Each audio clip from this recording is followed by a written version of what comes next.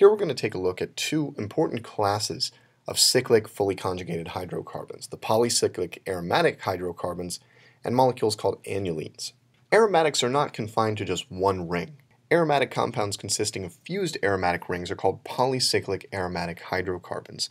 And when we say fused, we are referring to two rings that are sharing a bond. So for example, in this kind of cartoony case, the blue bond that's shared by both the ring on the left and the ring on the right is called the fusing bond, and the rings themselves are said to be fused. We can distinguish two classes of polycyclic aromatic hydrocarbons, the so-called benzenoids, which consist of fused benzene rings, and the non-benzenoid compounds, which consists of rings that are larger or smaller than the six-membered benzene ring. The most important benzenoid polycyclic aromatic hydrocarbons are listed here. All of these are aromatic and they all satisfy the 4n+2 rule. Naphthalene has 10 pi electrons, 4 in the ring on the right and 6 in the ring on the left, and consists essentially of two fused benzene rings where the fusing bond is right here. There are actually two ways to fuse another benzene ring onto the structure of naphthalene. Fusing to create a linear structure of 3 benzene rings using this bond leads to anthracene, a molecule consisting of 3 benzene rings fused in a linear fashion. Fusing in an angular fashion using this bond leads to a molecule containing 3 benzene rings fused at an angle, and this molecule is an isomer called phenanthrene. Introducing another ring into phenanthrene by adding 2 carbons that are linked here and here results in the molecule pyrene. All 4 of these molecules have structures and reactivity that resembles benzene, indicating that they're aromatic. For example, they don't undergo addition chemistry in the presence of electrophiles, instead opting for substitution, just like benzene.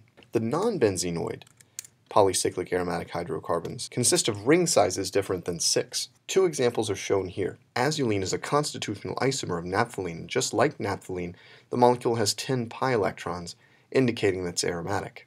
However, this molecule isn't as simple as it looks, as we'll see in a second. Looking at the second example, an oxygen-containing analog of azulene, we might be hard-pressed to understand how this molecule is aromatic. The key to understanding this molecule is to consider resonance structures involving a lone pair on this oxygen atom within the ring and the CO double bond. This is actually a common theme when it comes to aromatics containing heteroatoms that we'll return to in later discussions of aromatic heterocycles, thinking about resonance. An important resonance structure of this molecule involves donation from the oxygen within the ring toward the CO pi star orbital. In the resonance structure resulting from this electron flow, we can see pretty clearly that the molecule has 10 pi electrons corresponding to the 5 pi bonds within this resonance form.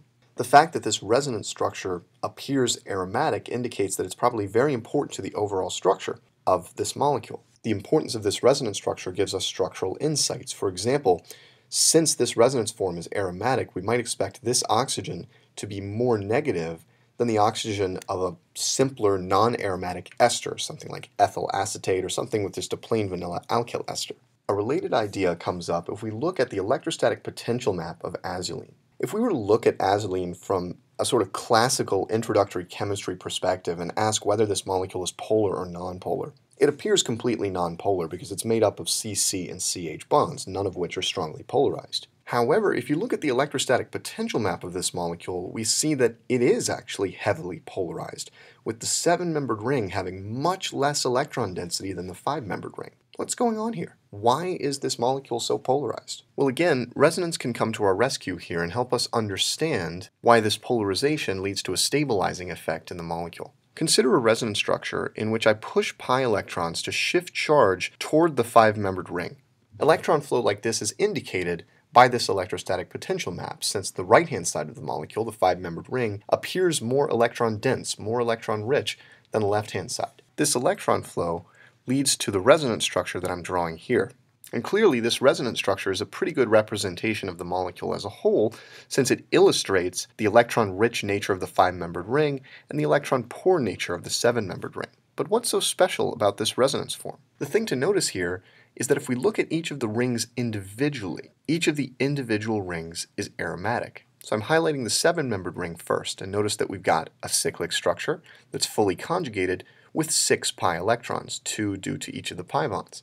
That's an aromatic substructure within this molecule. Let's consider the 5-membered ring separately now. I've got a 5-membered ring that is fully conjugated. It's of course cyclic, it's planar, and it contains 6 pi electrons, 2 due to the lone pair and 2 each due to the pi bonds. This substructure within the molecule is also aromatic. What this analysis helps us see is that this polarization stabilizes the molecule by creating 2 distinct aromatic systems. This results in an aromatic stabilization energy that's greater than it would be in the absence of this polarization. And you can see the polarization in the shapes and occupancies of the molecular orbitals. So far we've been talking about cyclic, fully conjugated hydrocarbons, which have this pattern of alternating double and single bonds. And that's kind of a mouthful to say cyclic and fully conjugated every time.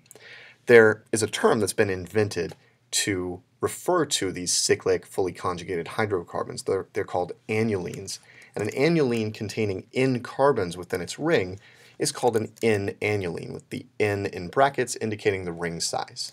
Depending on what criteria of aromaticity they satisfy or don't satisfy, annulenes may be aromatic, anti-aromatic, or even non-aromatic in cases when they're non-planar, which comes up due to steric hindrance in some cases, or to avoid anti-aromaticity. We can think of cyclobutadiene, benzene, and cyclooctatetraene, 3 molecules that we've talked about previously, as annulenes in their own right. Cyclobutadiene is anti-aromatic due to its 4 pi electrons, while benzene is aromatic, while cyclooctatetraene is best described as non-aromatic because although the molecule would be anti-aromatic were it fully planar, in actual fact the molecule is non-planar. This tin annulene is in a similar situation, and this one's remarkable because it would be aromatic, right? It has 10 pi electrons, so it would be aromatic, but the molecule is non-planar, and it's forced to be non-planar due to the orientations of these hydrogens, which I kind of have to draw in a strained way just to show them distinctly. These hydrogens would be bumping into each other severely in a fully planar structure, so the molecule has to take up